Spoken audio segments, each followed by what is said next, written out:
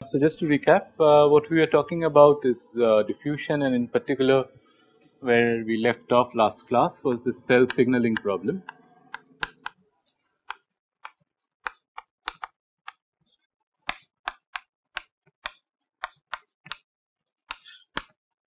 Right. So, we had the diffusion equation del rho del t is equal to d del 2 rho del x2, and we solved it for the case of some chemicals getting absorbed onto the surface of a spherical cell. So, this was the cell signaling problem that I had a spherical cell of radius a, and very far away as r tends to infinity there was some constant concentration, and we asked what is the diffusion current. So, what is the current rate at which particles get absorbed onto the spherical surface, and we came up with an answer which was dN dt, that is the number of particles per time, which was like 4 pi d a c naught, right. So, this was the case for perfect receptors. This was the case for perfect receptors,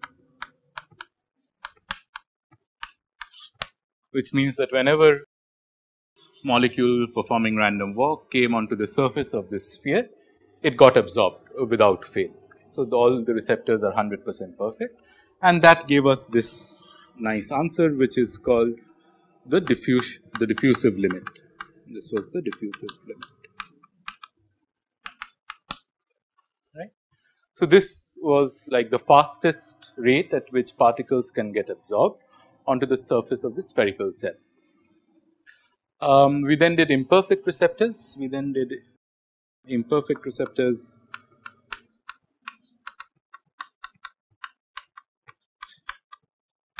Where there was some rate k on at which these chemicals got absorbed, and in that case we got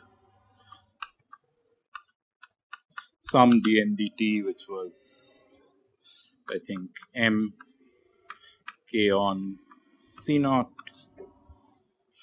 by 1 plus something which was m k on by 4 pi dA.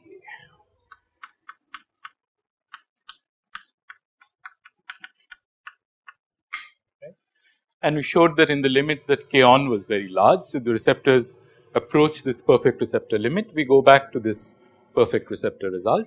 Ordinarily, this is less, this rate is lower than this perfect receptors, but as k on becomes higher, you approach that limit. And if k on was very small, then nothing gets absorbed, and the concentration is basically C naught throughout. Right.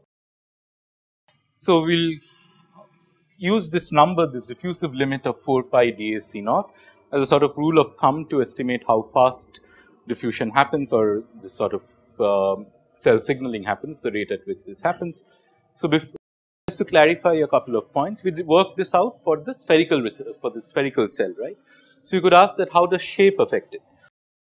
Sphere, as we discussed, is the easiest geometry to solve, but you can solve other geometries, at least symmetrical geometries you can solve analytically.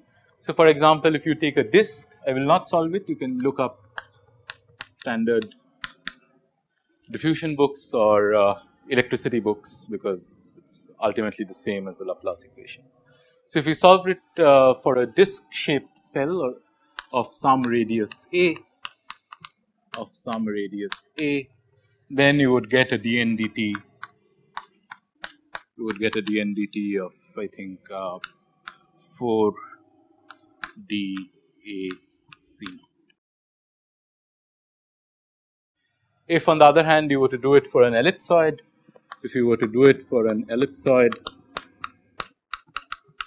let us say of major axis A and minor axis B, again you can solve this analytically and you would get dn dt is equal to 4 pi d a c naught divided by some log 2. Okay. So, you can try out all of these are not very difficult, but the main message is the following, that what regardless of the geometry, what you get are numbers which are of this order. So, for an arbitrary shape,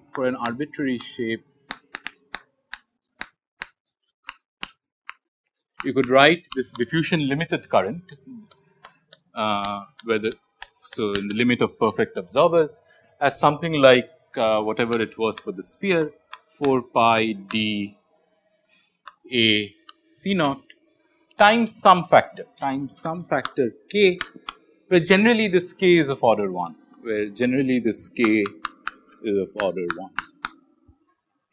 So, you will get some differences due to shape, of course. So, in that sense, this k you can think of as like the capacitance. It encapsulates the geometry of the object, but it will not change the order of magnitude of the result mostly, unless you take something which is infinite in one direction and point like in another direction. For any reasonable things, this will be of the order of 4 pi d a c naught. So, we will use this spherical result as sort of the benchmark, and keep in mind that for an arbitrary shape you will have the effect of geometry, but that effect is generally not very strong. Okay. So, that is number 1. The other thing that we saw when we did this imperfect receptors was that if we plotted the current as a function of the number of receptors, if we plotted this dn dt, so this was for the case of imperfect receptors.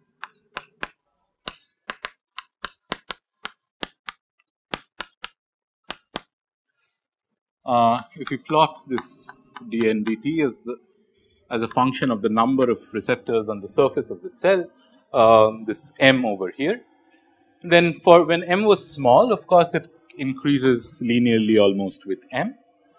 But as you keep increasing m more and more, it saturates to this diffusive limit. So, this is my 4 pi d a c naught. So, it saturates to that like this. So, in this region, if you increase m a lot, you do not get a lot of increase in the rate at which particles are getting absorbed. Okay. And we put in some numbers to that, and we saw that in order to get half this maximum current, the area coverage on the surface of the cell was roughly 0.001. So, the fraction of the area that was covered by these receptors was 0.001. So, even if you have a relatively sparse coverage on the surface of a cell, so here is my surface of a cell and I have some receptors on this, and let us say these receptors are relatively sparse. So, they are quite well spaced on the surface of a cell. Even then, the current that you get, that is very close to the theoretically maximum limit that you achieve. Okay. And you can understand why this is, in the sense that if I have a particle which is starting off here and it is doing its random walk and it hits some point on the surface of a sphere where there is no absorber, right. It, of course, it fails to get absorbed because there is no absorber here, but it does not immediately run away back to infinity. It will wander around somewhere on this close to the surface. Maybe it wanders here, it hits this point, there is no receptor here, then at some point it will hit one of the receptors and get absorbed. So, as long as you have approached close enough to the surface, the random walker will tend to spend some amount of time wandering near the surface, and therefore, it will hit these absorbers even if there are relatively few number of them. Okay. So, that is why a relatively sparse coverage does quite well as far as the current is concerned. Okay. So, what I will try to spend today doing is to firm up this concept. What is the probability? So, the question that we will ask is that if I take a random walker which has been released at some point, at some radius, whatever, what is the probability that it gets captured on the surface of a cell, as opposed to the probability that it sort of escapes away to infinity. So, what we will look at firstly is this capture probability, and then next we will look at what are the times that are involved. So, if I want to ask that, okay, let us say that it does get absorbed, how fast is that process? So, what are the time scales involved for this capture? So, those are the two things that we will try to do today.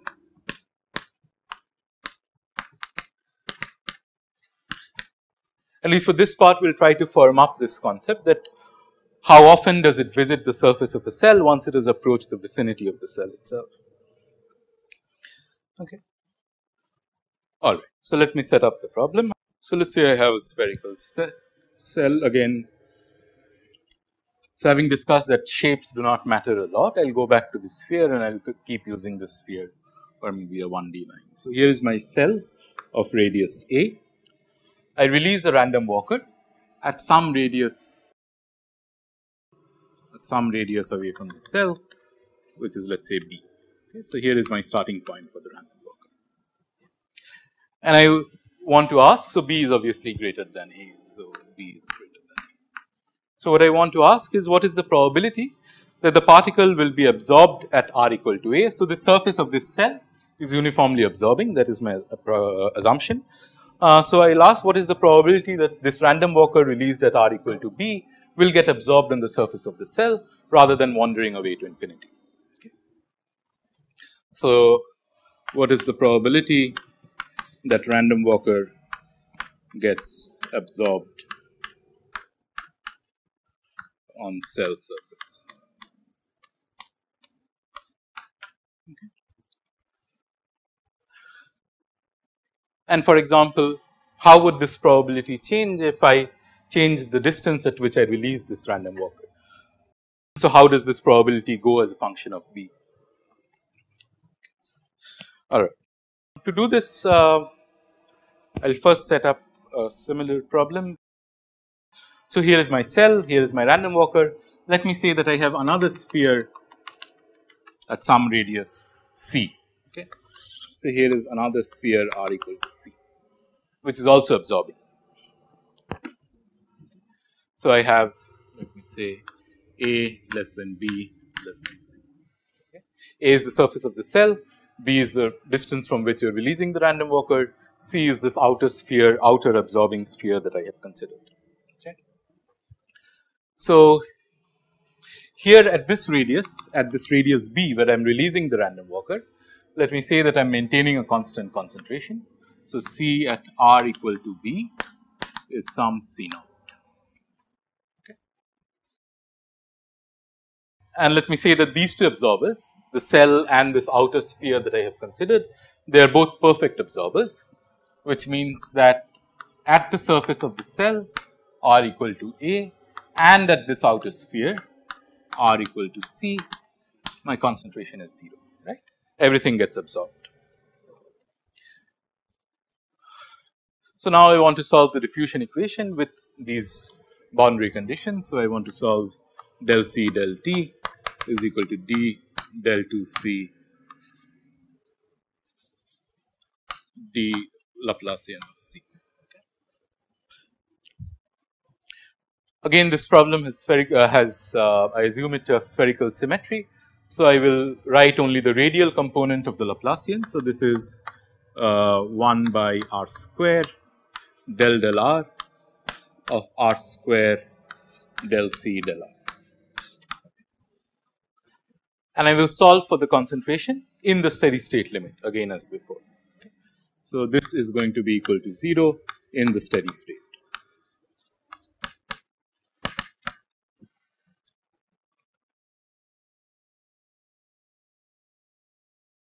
So, what will this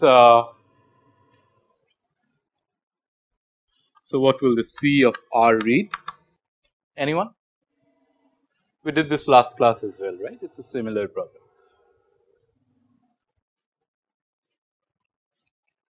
How does the concentration profile look like? So, if at R equal to, this is R equal to A, let us say R equal to B and R equal to C. At R equal to A, I know it is 0. At R equal to B, I know it is some C naught. At R equal to C, it is again 0. So, what will the concentration profile look like? Yes, it will go up and come down. In what form? Hyperbola? No, this is going to be linear. Again, remember this is a Laplacian equation.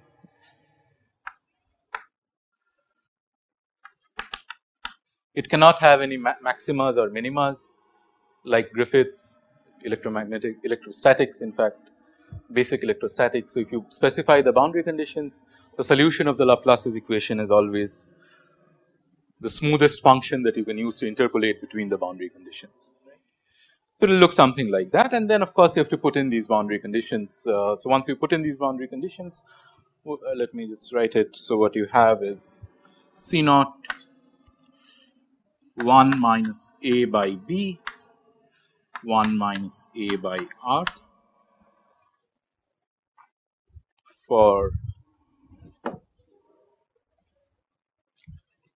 A less than equal to R less than equal to B, and C naught C by B minus 1 C by R minus 1 for B less than equal to R less than equal to C, right. So, this is in the inner region between the cell and the source, this is in the outer region between the source and the outer sphere. So, if I put R equal to A, then this goes to 0 as it should. If I put R equal to B, then this 1 minus A by B and 1 minus A by B cancels, it goes to C naught, right. And similarly for this outer region. Okay. So, that is easy. So, at least for these 1D diffusion equations, you should always be able, these effectively 1D equations, you should always be able to solve for the concentration of the probability density. So, here is my concentration. I can calculate the flux, the radial flux. What is J in terms of the concentration? That is Fick's law, right, minus d del C by del R, right. J is minus d del C by del R, right. I have the concentrations, therefore, I can calculate the fluxes. So, what does this read? Minus d del C del R. So, minus d C naught 1 minus A by B A by R square, right, A by R square. This is again for the inner region and for the outer region d C naught C by B minus 1 C by R square.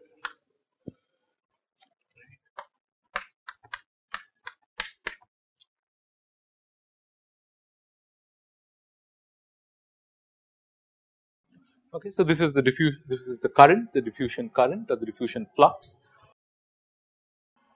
in these two regions. Okay. So, now what I want to know is that what is the current. So, this was the flux, this is the diffusive flux.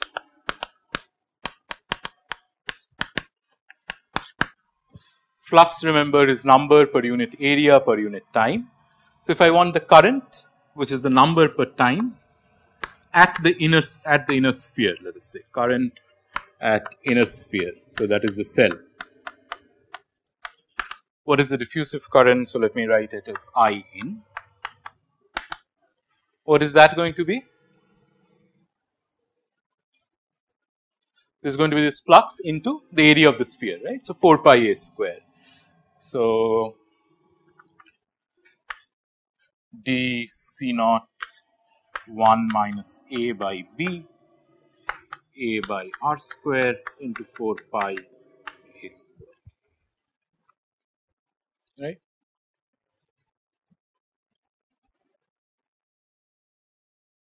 No, this is the current at any general R. This I should use at R equal to A, right. So, that means that this will become 1 over A. So, if I do that, this will become 1 by A, that will cancel out that A. So, 4 pi dA C naught. So, 4 pi d C naught A by 1 minus A by B. Okay. So, this is the number of particles per unit time that is coming and getting absorbed at the surface of this inner sphere. Similarly, you can find out what is the current at the outer sphere, which is I out, So, I substitute r equal to b over here and then the area is 4 pi b square. So, d c naught, sorry, I substitute r equal to c, the outer sphere is at c. So, c by b minus 1 by c, 4 pi c square. So, this is 4 pi d c naught, that is the same, c by c by b minus 1, right. So, that is the number of particles per unit time that is getting absorbed at the outer sphere. Okay, so, these are my two absorbers in the system. I have calculated the currents for each of this in the steady state. All right. So, now if I want to therefore ask that what is the probability that a, yes.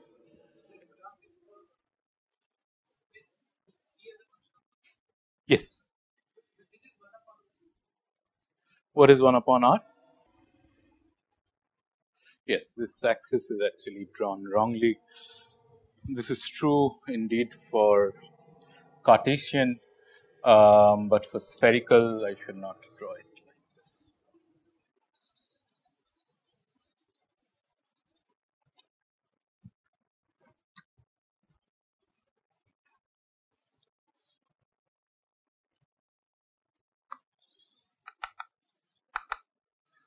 Indeed, right. So, this r square factors. So, once I have multiplied by these r squares, it will become linear. So, in the Cartesian, it is linear. In the sphere, in a curvilinear coordinate, it would not. My mistake. No. So, this is, let me see. This is r minus a by r, and let me not get into that. Let me just plot this c as a function of r itself along the r axis, and you are right, this would not, on the r axis it would not look linear. That is my mistake. Thank you.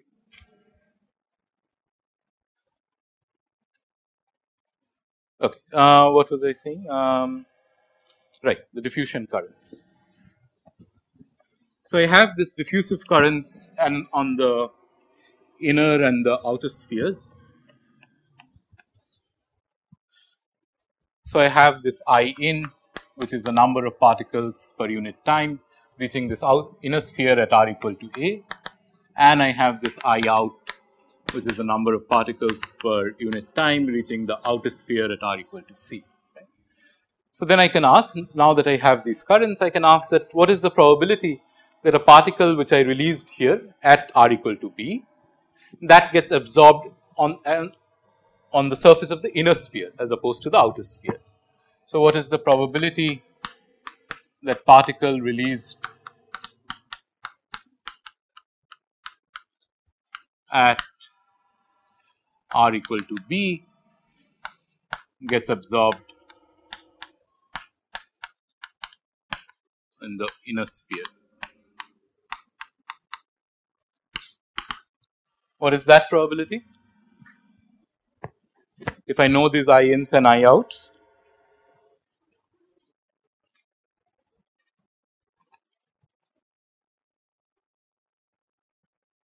yes, good. So, it will be I in by I in plus I out, right. I am releasing this particle, it is either getting absorbed here or there. The number per unit time here is I in, the number per unit time there is I out. So, therefore, the probability that it is going to get absorbed on the inner sphere is that. And what is that? So, now I can substitute for this. So, let me see. So, that 4 pi d c naught I do not bother about. So, a b upon b minus a divided by a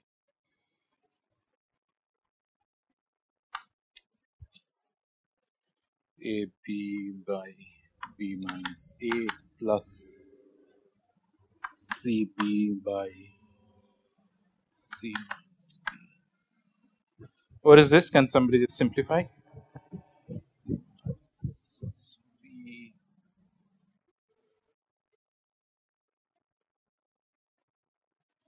Yes.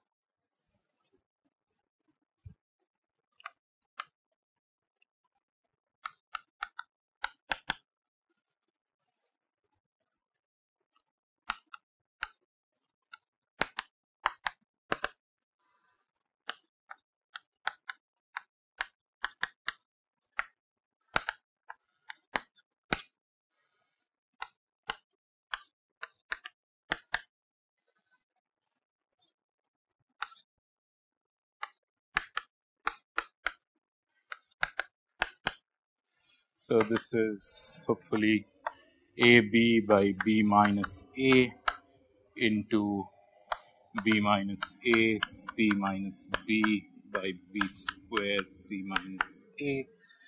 So, this cancels, this cancels. So, this is a by b c minus b divided by c minus a. Is that right? So, that is the probability that the particle gets absorbed on this inner sphere as opposed to this outer sphere. And of course, the outer sphere is 1 minus this, because the particle will have to get absorbed somewhere. Okay. All right. So, we started off with this problem, that what is this, what is the probability that if I release a particle here, it will get absorbed on the surface as opposed to going away to infinity. So, I put in this sphere. If I am now interested in infinity, I can take this radius of this outer sphere going to infinity, right. So, I can move this outer sphere all the way away to infinity. So, the probability particle gets absorbed at r equal to a rather than wander to infinity, rather than go off to infinity, is going to be what? What is the limit of c tending to infinity? A over b. Right. So, if I remove this outer sphere all the way away to infinity, then the probability that this particle would get absorbed is A over b. Okay. So, the further away you release this particle, naively one might have thought that this probability might go off as down as 1 over b square, because that is sort of the solid angle sort of argument that we generally think of, but it actually falls off as 1 over b. Okay. So, that is the first part of this problem.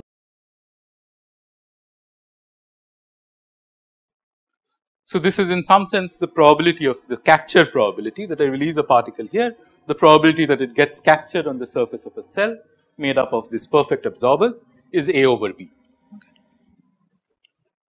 So, the capture probability is A over b. So, this probability is A by b. So, now, so remember this sphere was absorbing, which is why I had C of A was equal to 0, right. It was an absorbing sphere.